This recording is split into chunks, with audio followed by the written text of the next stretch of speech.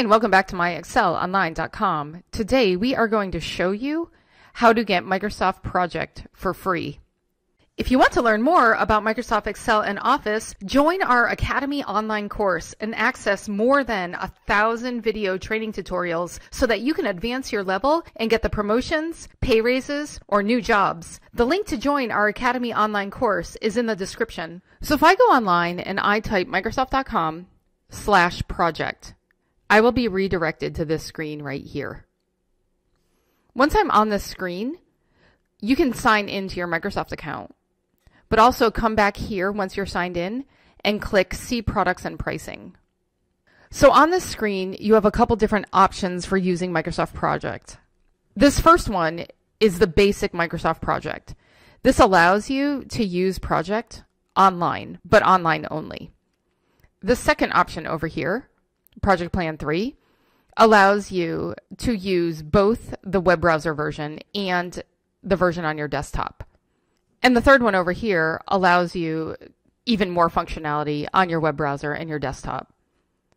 But pay attention to the pricing here. This price is per user per month. So just keep that in mind when you're using Microsoft Project. But the reason I'm saying it's free is because you have this option down here to try free for 1 month on both Project Plan 1 and Project Plan 3.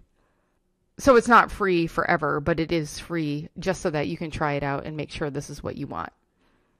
If you are liking this video, please give us a thumbs up and subscribe to our channel and hit the bell button to get notified when we release our weekly videos. So I decided that I was going to install Project Plan 3 right here. So if I go back to Microsoft.com/project, you can see that I can start using Microsoft Project online because I have the free trial that allows me to use Microsoft Project, and you can see it up here under trial. So you have about 30 days to use this to evaluate whether or not Project is going to work out for you. Also, if I go down here and I type Project, I can see that I have the app on my computer, and when I launch that, I can start using this version of Microsoft Project on my desktop.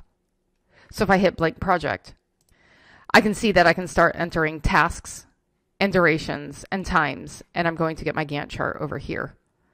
So this is a good way for me to just try out this trial, both on my desktop and online.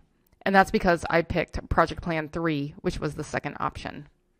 So hopefully that helps you get started using Microsoft Project. If you have any questions or comments, please leave them below in the comments and we'll get back to you. Thanks for watching and see you again next time.